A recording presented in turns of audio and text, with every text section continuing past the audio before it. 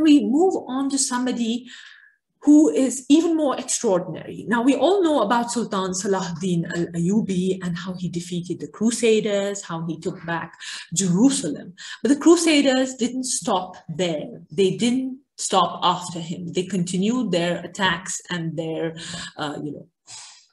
their problems that they made in the Muslim world.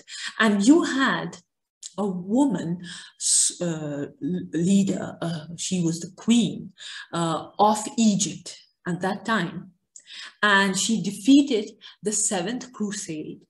And it was such a, it was such a military victory that she captured the King of France, Louis IX. I mean, that is just extraordinary.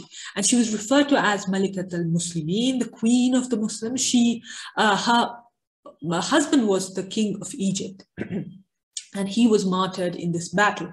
That's when she took over, and that's when she defeated them. And this is even, more extraordinary than any other, military expeditions that we learn about.